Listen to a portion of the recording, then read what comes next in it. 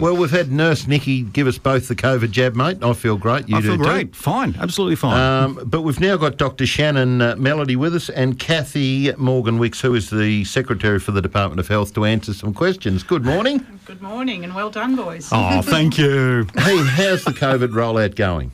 Are you happy with it so far? Extremely happy with Tasmanians that are turning out to vaccinate. So we've hit over 17% of Tasmanians that have now received a dose of the COVID vaccine, and which is really positive to see, but we need to see more coming out.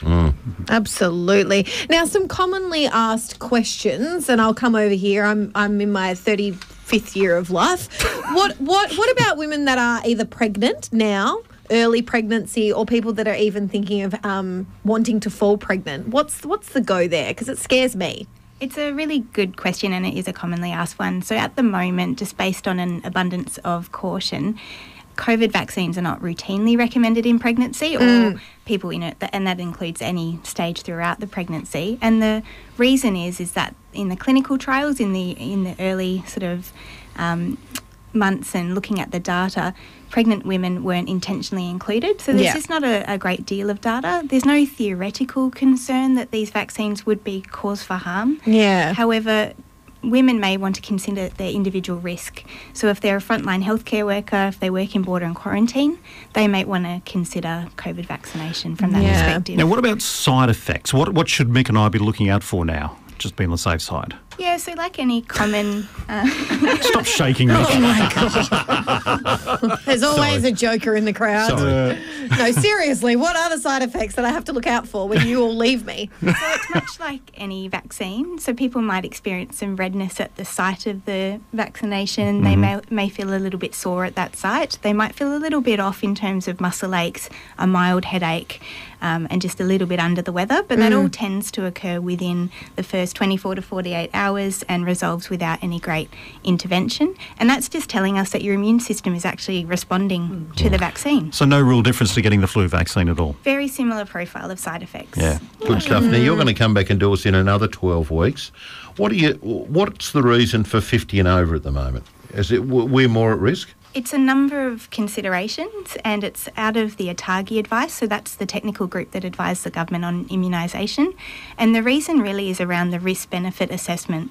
So from a benefit perspective, people over 50 are at a much greater risk of severe outcome if they were to be infected with COVID. So your likelihood of having to be hospitalised or go to ICU if you got COVID is much greater with each year that you age. And in terms of the risk, we know that there's this really rare but serious side effect that's been described in association with AstraZeneca, and that's that rare clotting syndrome that's been described in the media.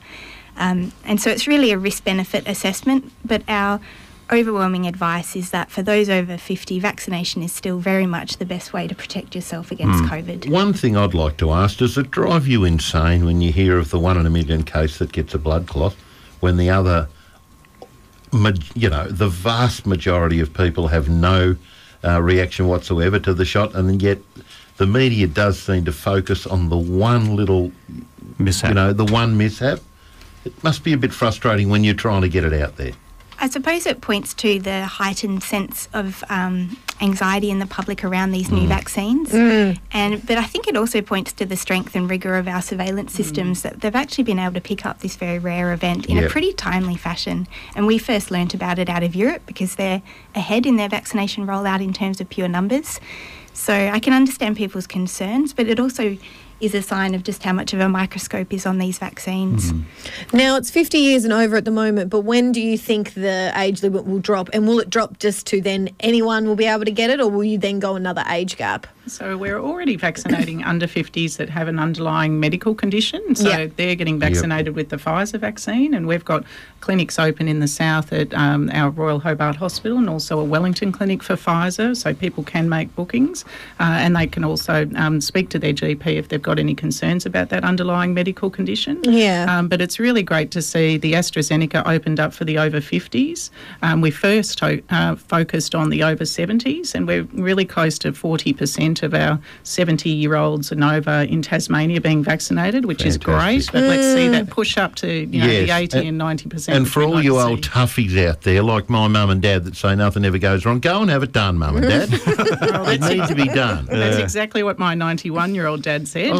And he was there in a flash, though, because he has been, like me, watching COVID ravage the world. The India situation at the moment, you just think this is your duty. Go and get vaccinated and protect your family and the community. And protect them. Like, I've got elderly grandparents. One's 92, one's just about to turn 90, and they were straight in the door. They were on the doorstep of the doctor saying, why aren't you giving it to me? So for that reason as well, they just want to be protective of their family. And they remember, polio. Yes, they remember, That's what happened when vaccines came in and actually really prevented the serious consequences of COVID-19, which far outweigh in terms of the risks if you actually contract it. And there's a full list of vaccination centres available at the website. Oh, absolutely. And we're pleased to say that we've just added some further weeks to our Huonville clinic because that booked out super fast. Fantastic. So we've added some extra time. We are a very clever lockdown. I was going to say, that's Mick going up and down the streets every day with a call flute going, get vaccinated. Yeah, exactly right. Thank you. And don't forget to book online, so at coronavirus.tas.gov.au or our public health hotline. Beautiful job. Thank you. Thank you.